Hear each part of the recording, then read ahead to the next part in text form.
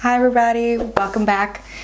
God, I hope that doesn't catch on fire. In today's video, I'm going to be showing you guys all of the products which I think are pretty bad. I bought these products in hopes of finding something that I love. But my relationships with these products ended a long time ago and I'm over them. I think it's time to talk about them, tell you guys why I didn't like them, what made me unhappy about them. It's not you, it's me.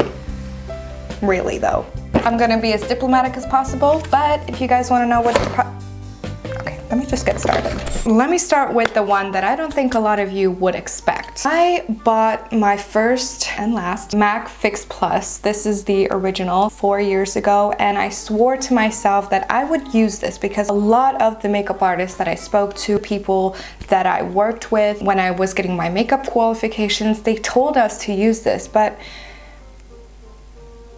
the more times I use this, the more I realized it's pointless. They tell you that a MAC Fix Plus makes your makeup look less powdery, blends your makeup well together. You're supposed to like spray your face. My issue is it's mostly water in here. Okay, yes, it does include some elements that will keep your makeup together. After a long day, my skin would look exactly the same as if I used MAC Fix Plus because obviously this provides that moisture and that hydration, but I naturally have that because I have oily skin sometimes. So I really didn't see the point in buying this. I mean, this is not cheap, you guys. After I powder, after I put on my eyelashes, I really don't see the point in re-wetting my face again. It not only feels uncomfortable, but I have naturally curly hair, and if I straighten it and I spray this liquid on myself, it's gonna ruin my hair. It's gonna make my baby hairs go curly again. So,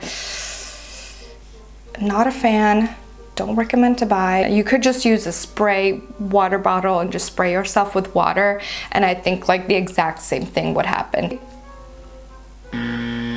I don't think so. My next one is Maybelline Super Stay 24-Hour Coverage Foundation.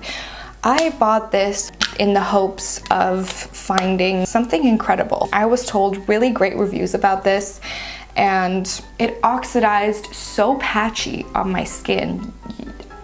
It looked like I had a different skin tone in certain patches. If I exfoliated my face, if I washed my face, I moisturized my face, I primed my face, I did all of those steps and I put this on and it looked great, and about 5 minutes after, it oxidized so patchy in certain areas of my skin. I mean, this was pretty terrible. Maybe in a different shade it's better. However, I would more likely jump off a building and land on a bicycle with no seat on it than to use this one again. So, no bueno. From L'Oreal, this is their True Match Highlight.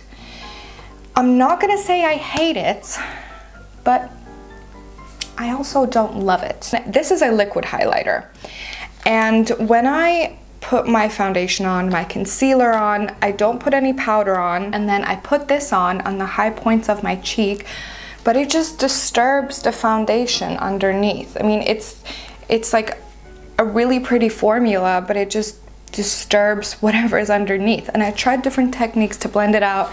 I tried it with a beauty blender, I tried it with a brush, I tried it with my fingers. It was definitely not doing what I wanted it to do. Maybe it's a problem in my application, I don't know, but every time I used it, I've messed up my makeup. From Bourjois, these are their Rouge Edition Velvet Liquid Lipsticks. My issue with this formula is that these are pretty dark colors, which can be risky to do because if you're out and about in your everyday life and something happens to your lipstick and it smears across your face, that's gonna be pretty noticeable. I used to use these. Now I use such more matte formulas, and these ones are a little bit more velvety, and like for example, if you drink from a wine glass, it stains. So I would not recommend using these dark colors in this brand because it does transfer. I would recommend using something more of a matte formula that's not gonna budge, it's not gonna move. If you kiss someone, if you drink something, if you eat something, it's gonna stay there, because that's what you want when you're wearing a dark lip. You don't want it to move anywhere. but these do move, and that's why I'm not recommending these for anybody.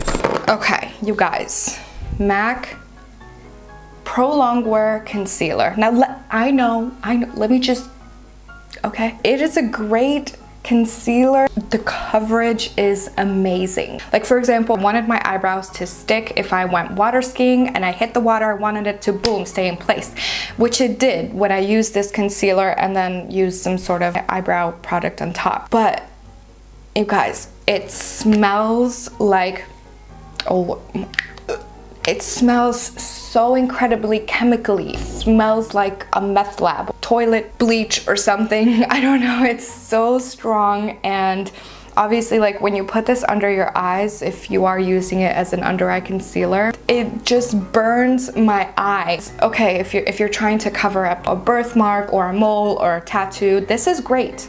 This is great for that. But if you're just like an everyday girl and you're just trying to hide your under eye circles because you didn't get enough sleep because you were watching the Ozarks, then this is really strong. Not good. But I do love MAC, but not this concealer. And these are my last two items, these NYX blushes. Ignites Passion, this is called Sugar Mama. The pigment is just not there. When I did buy these, I did test them out and the pigment seemed fine.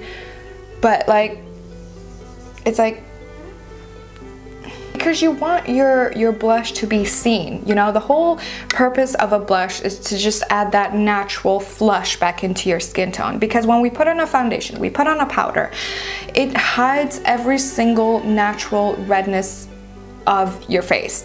And when you wear a blush, it just makes your makeup look so much more natural because the redness in your cheeks is there. But when I tried to use these, it was like the pigment was like out on vacation or something. I did try to load it up on my brush. I did try to scrape it off a little bit to see if it's gonna be underneath, but I mean, it's been like 2 years and every single time I've touched them, I've been disappointed. I'm not mad at you. I'm just disappointed. Those were the products that I did not like. If you guys do like these products, then let me know, because maybe I'm just not using them correctly. The only thing I know is my first impression of them was... That's it for now. I hope that you guys enjoy this video, and I will be back with more videos.